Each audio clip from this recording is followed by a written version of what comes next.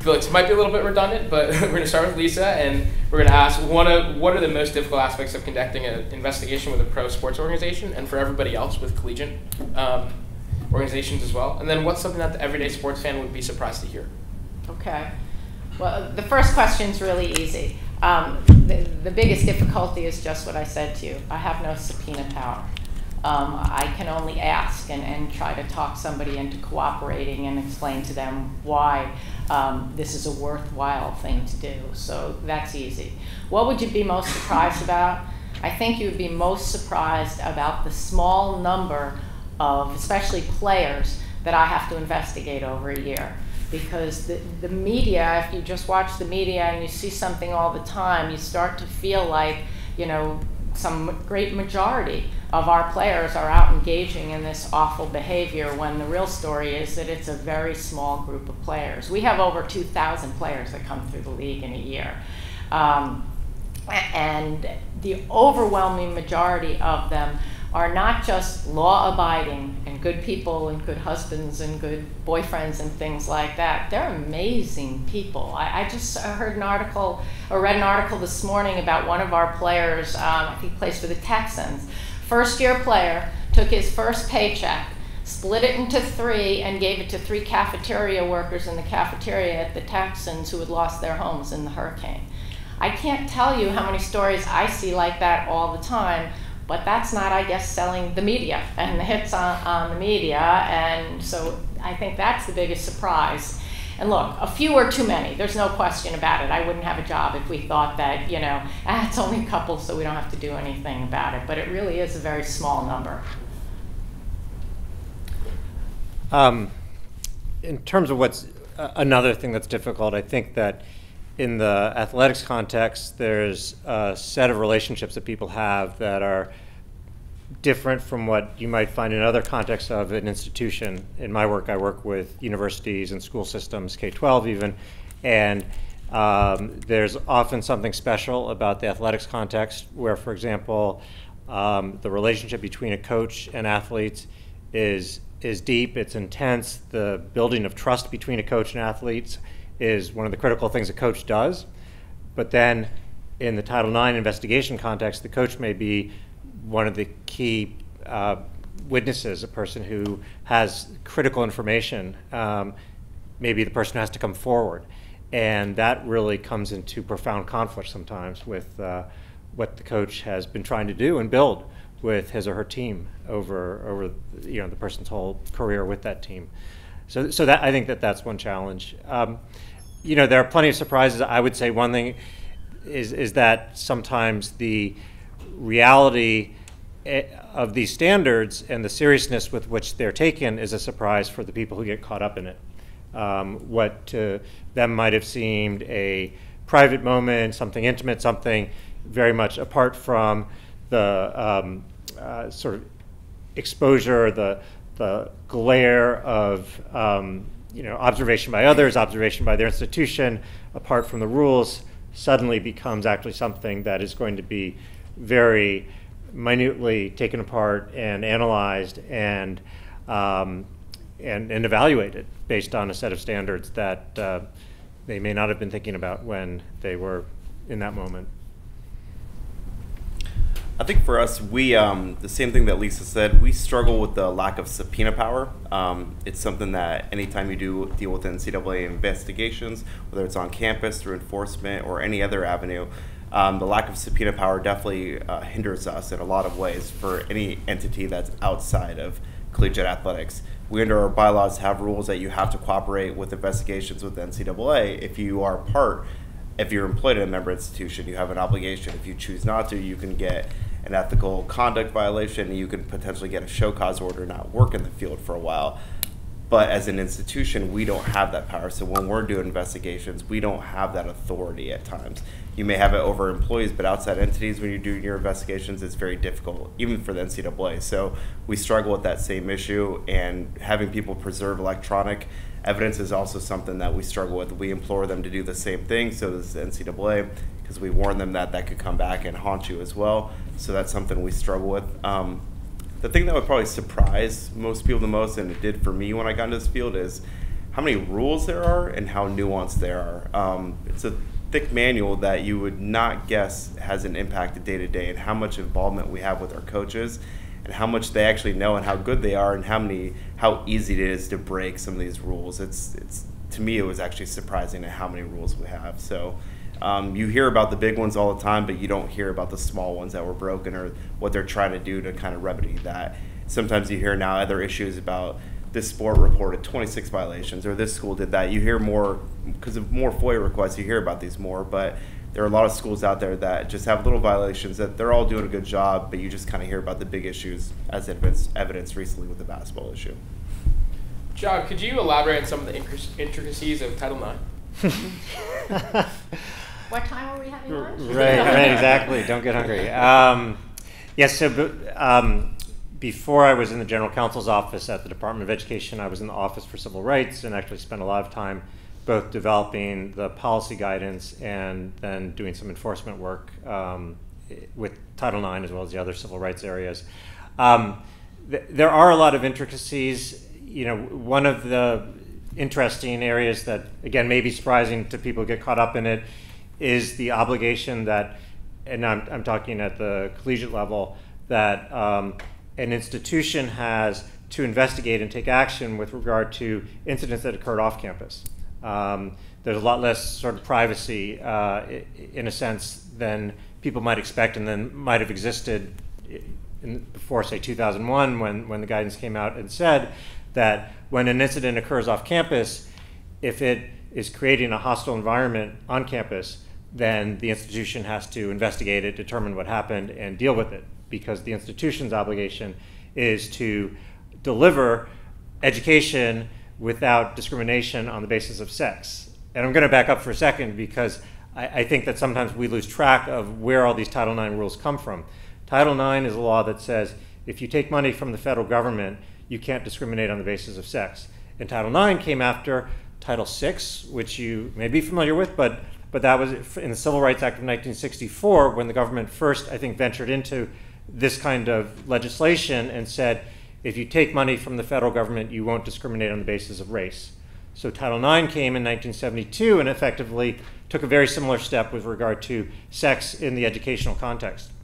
So that rule then leads to a concept that if individuals are engaging at a person-to-person level in sexually discriminatory behavior, which would include sexual harassment, to a degree that it is preventing a student from accessing the educational program, and that's what a hostile environment is when it's so severe and pervasive that it has that effect, then the institution has an obligation to take action. And that's the obligations Title IX rule. Title IX, as a law, doesn't define it doesn't control the behaviors of individuals. Individuals don't violate Title IX in the sense that Title IX, you can't as an individual be, arrested for violating Title IX, for example. But your institution can be held responsible for not addressing if there's sex discrimination going on campus in a way that means that it is failing to deliver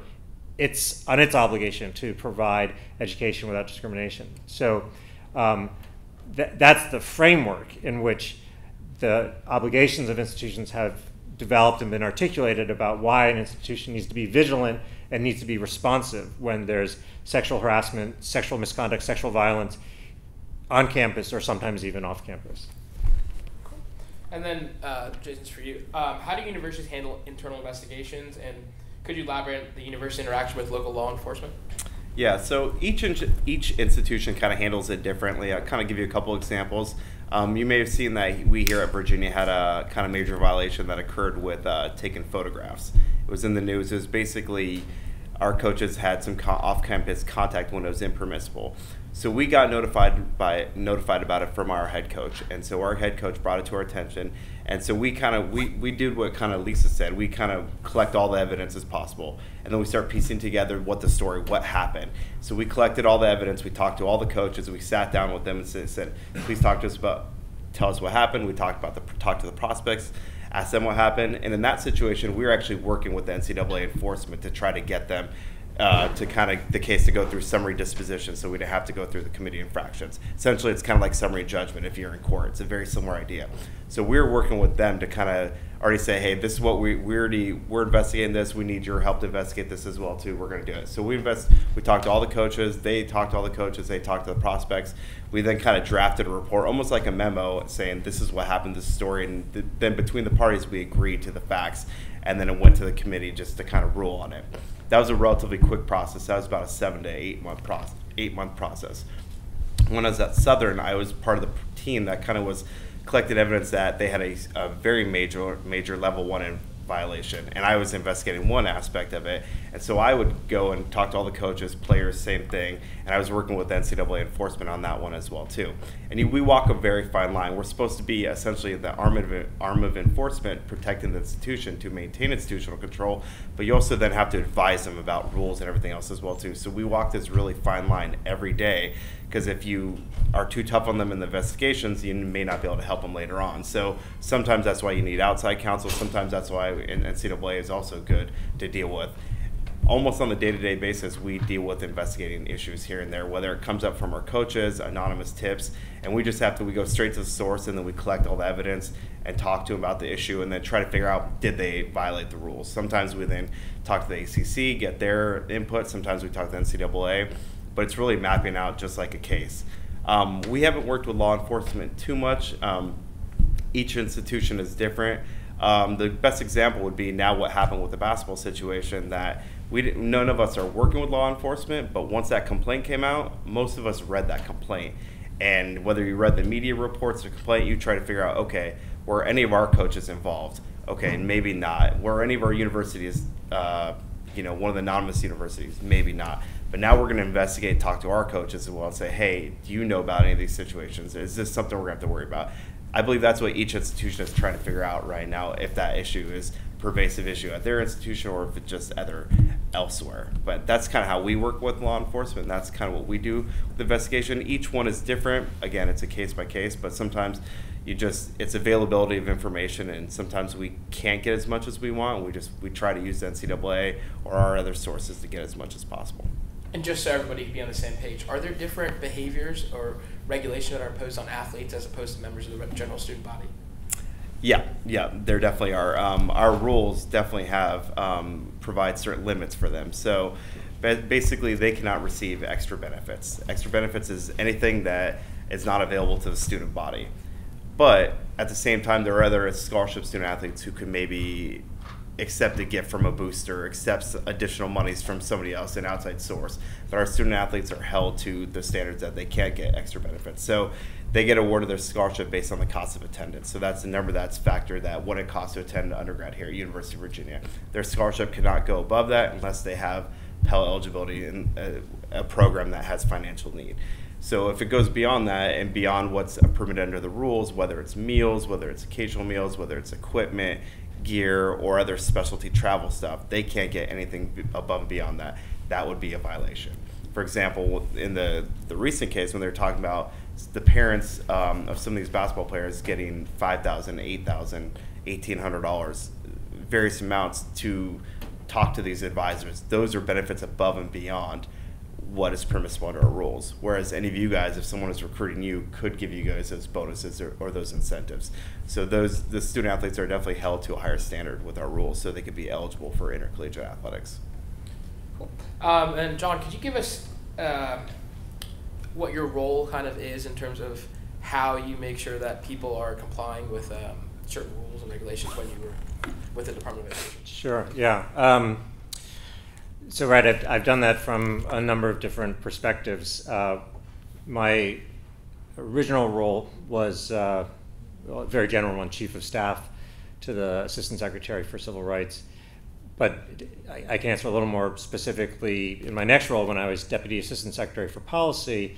That's the role that has the team that produces the somewhat infamous guidance, the Dear Colleague letters. So these were letters that were being produced particularly rapidly during the Obama administration, although they've been done by OCR since time immemorial and are still being done.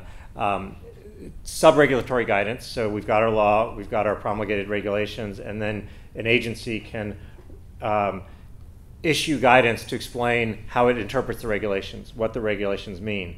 And there are different ways to legally understand what that guidance is. Typically, I think the understanding would be that you can't make new rules for people, but you can clarify things that are already in the rules. To make new rules, you have to go through notice and comment, the procedures required under the Administrative Procedures Act.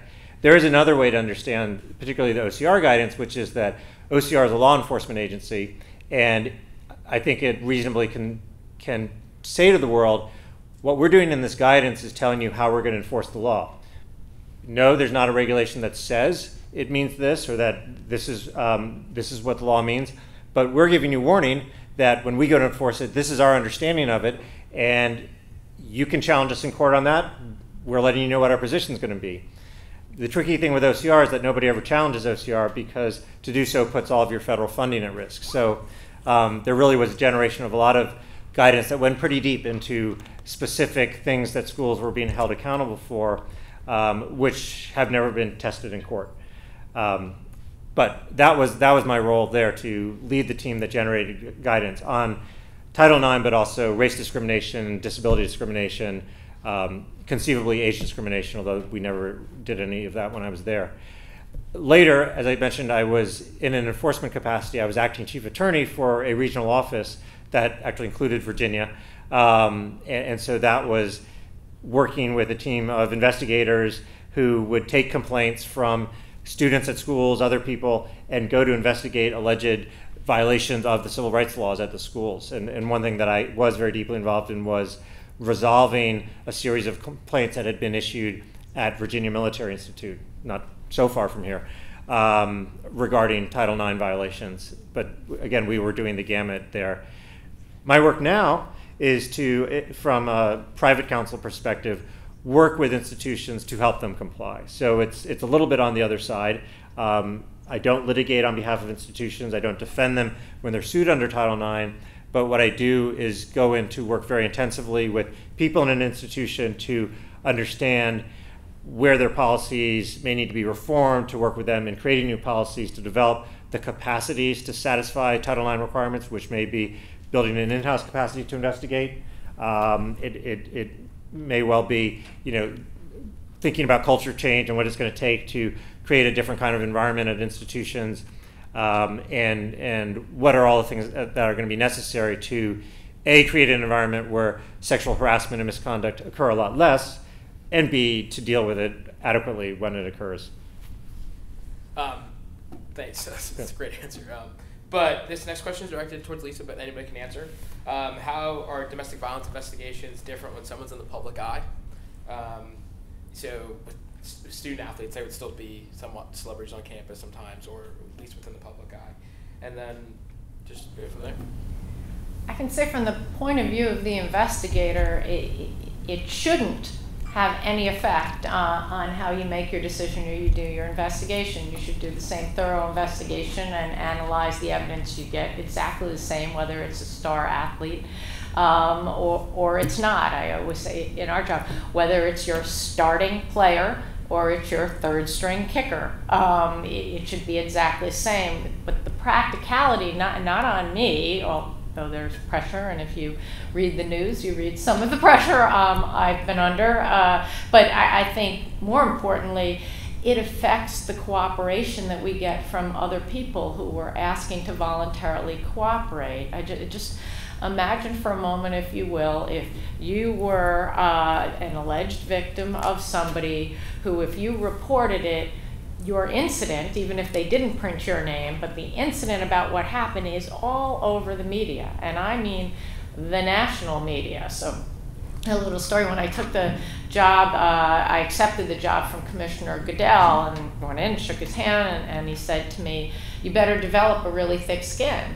And I thought to myself, well, I have a thick skin. I've been chief of sex crimes in the Manhattan DA's office for the last 10 years in the media capital of the world. How bad could this be?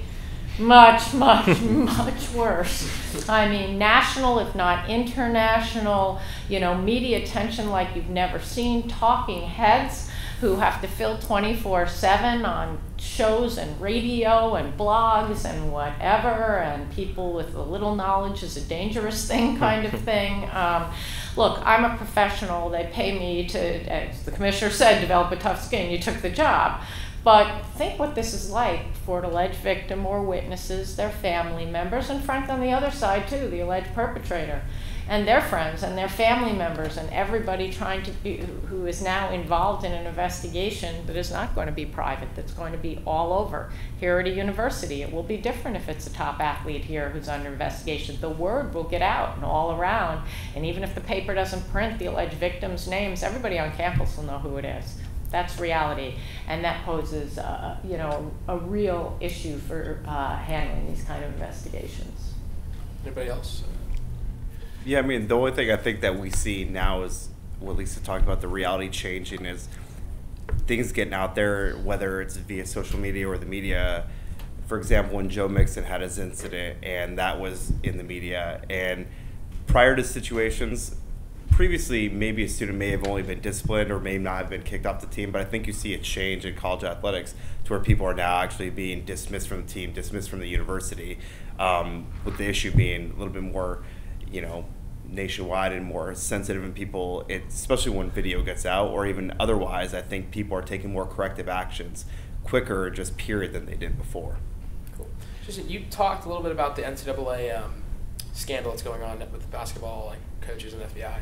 Can you elaborate a little bit more on that, and then also talk about self-imposed sanctions? Yeah. So right now with that coming out, I don't know if anybody's read the complaint. A lot of it has come down to various accounts of wire fraud or different,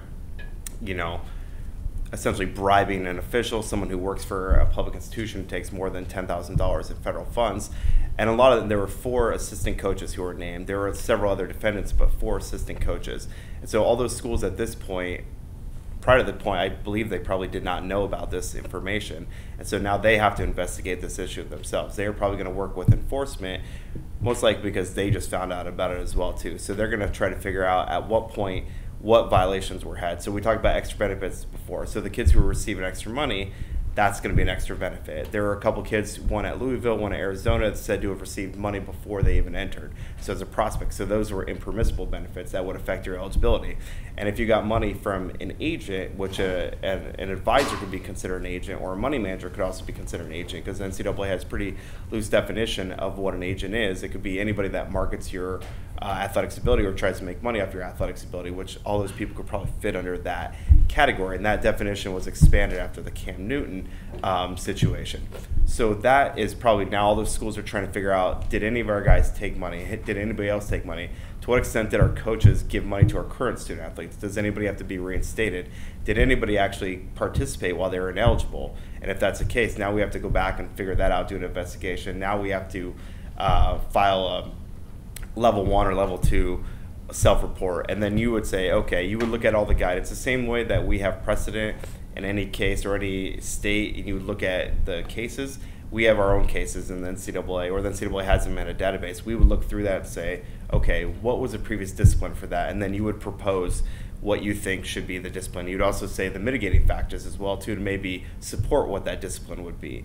And then this will then go before the committee of infractions. It could either go for a full hearing, which it may on some issues, like schools, or they may go through the summary disposition area, where it's an agreed upon discipline between enforcement and the school about what should go forward. This is very kind of unprecedented, so I'm not really sure what's going to happen, but the issues with the players receiving the money, there's a lot of precedent on that. So there probably will be various levels of violations coming out from these schools, but it's going to be a long process because they now have to investigate whether those were single incidences or whether they're previous incidences, and they'll probably go back, depending on their situation, how long the coach is there, and they'll go back. And other schools will probably start talking to those coaches as well too. Like one of the coaches was at Oklahoma State. Previously, he was at South Carolina. Well, now South Carolina may not have been implicated too much, but they now have a due diligence to go back and look, see if there are any issues as well too. So, guys, we're about the 10-minute mark left. I want to open it up for questions. Anybody have to ask? Back there. Excuse me.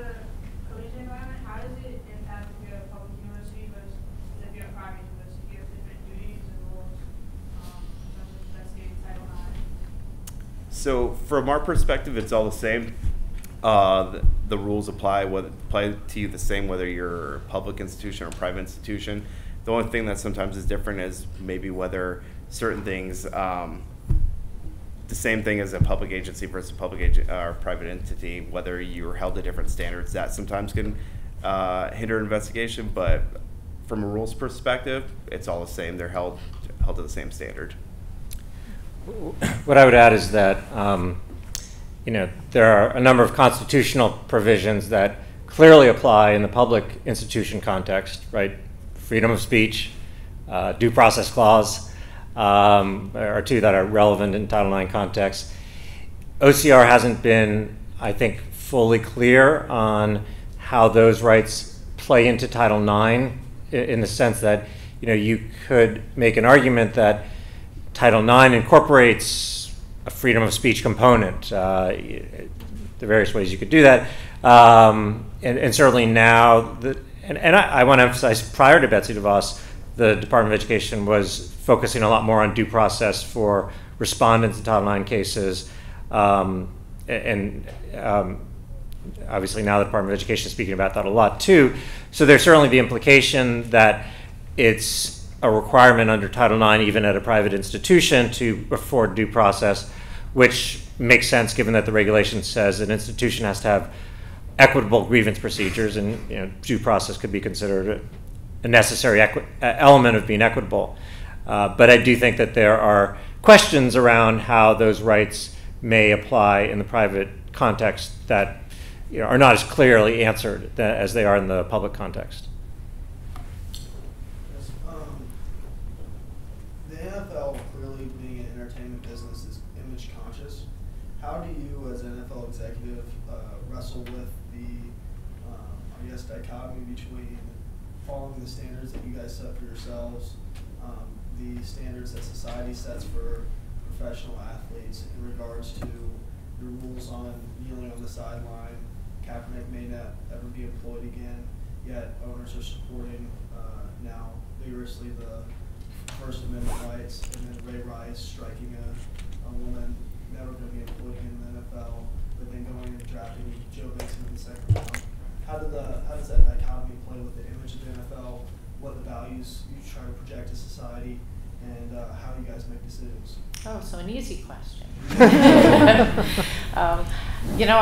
I'd say it's more than a dichotomy. That one of the most interesting things about working at the NFL, it's unique to professional sports organizations, and I was surprised at this. So we have the commissioner, right, who one thinks, if you're not in the business, is the CEO, right, and everybody else answers to the commissioner. Well, we've got 32 owners, right, who are the bosses.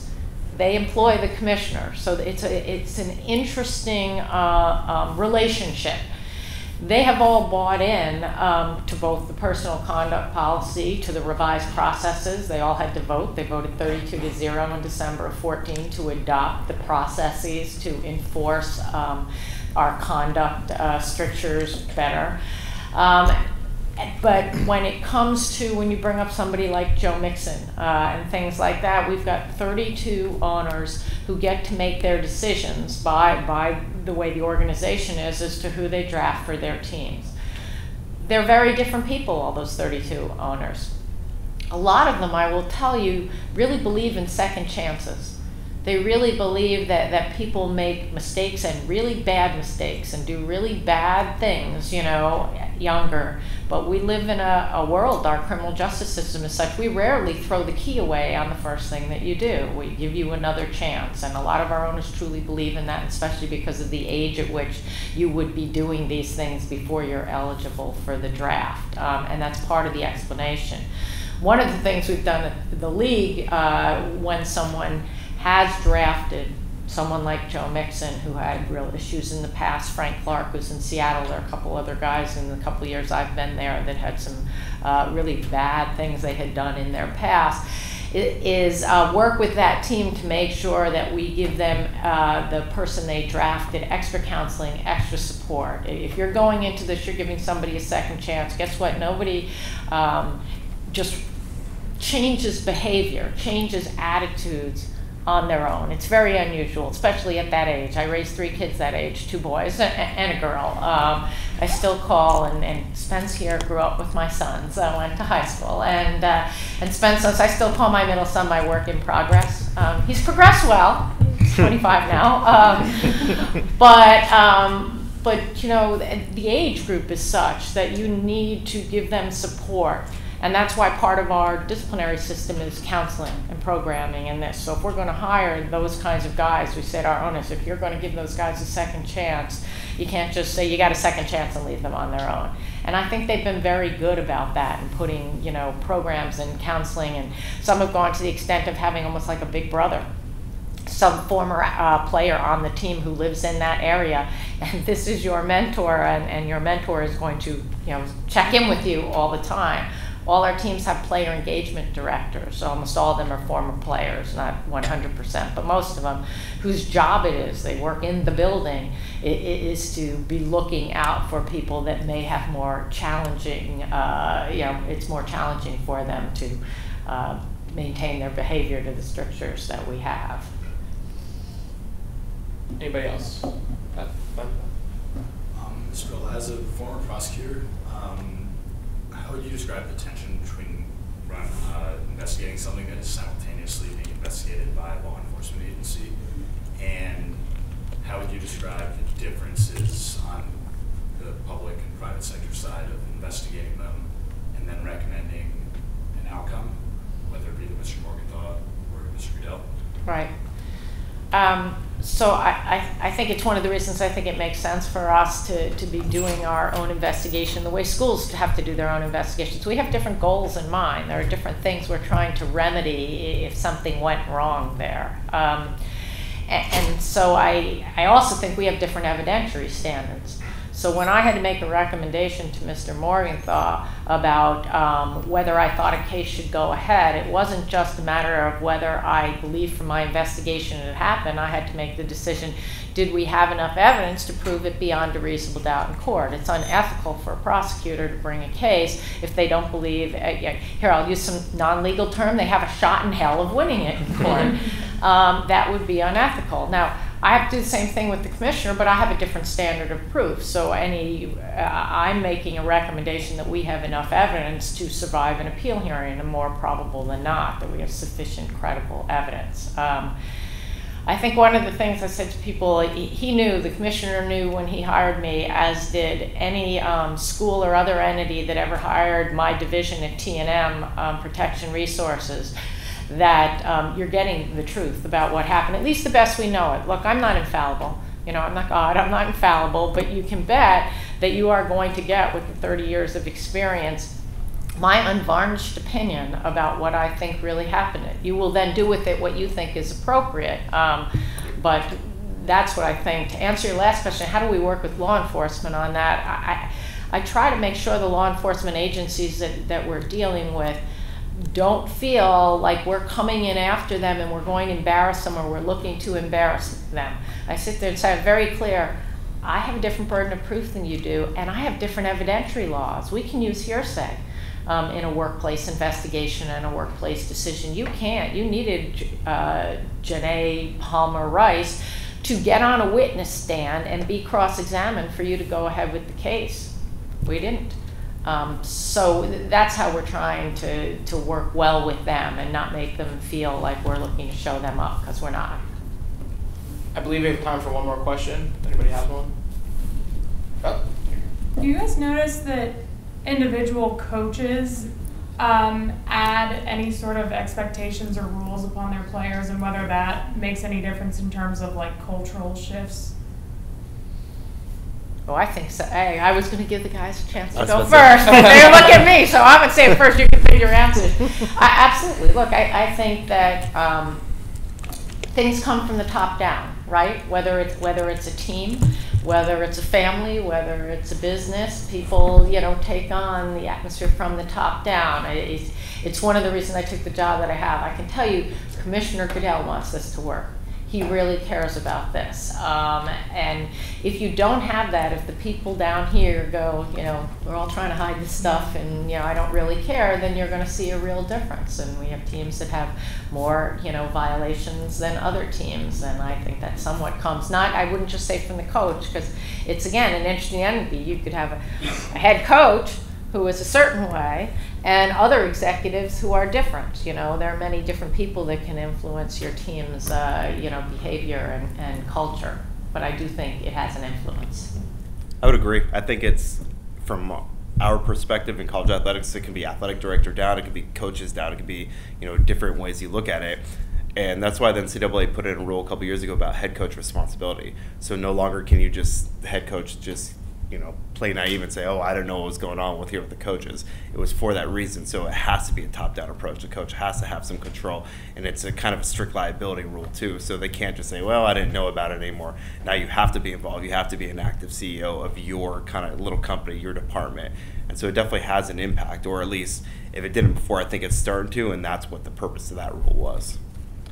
And I'll add about leadership, and this applies to coaches, athletic directors, university presidents, that one of the changes in culture that's occurred is that there are certain values that are, you know, defined in Title IX, that are defined in expectations about domestic violence, this set of laws around these issues that are absolute, I think, in a way that they might not have been before. You know, I think that there was a time when it would have been considered appropriate for a leader to do a real balancing test. And, you know, some of the balancing might have been a little bit a little mercenary in the sense of, you know, this is a great player, we need the great player, I'm going to weigh that against how bad this was. Some of it might have been very humane, like, you know, I know that this is somebody who, you know, is here but hasn't had some of the, you know, training or background that we want the person to have, and this is the person's one chance for an education, and I really want to keep this person here at our school. You know, a lot of factors might have come into play that at some points in universities and maybe in the NFL would have made it seem appropriate to say, I'm going to treat this case a little differently from another case. And I think that there's less room to appropriately balance a really wide range of factors in evaluating these situations now. And that's something that you know, leadership, when it doesn't embrace it, I think that that's when there's some of the biggest crises and scandals. Well, I want to thank everyone for coming out to the investigation and compliance panel here. Food is obviously ready, and we're in the back. Thank you guys for coming out. Thank you for being great panelists. Sure.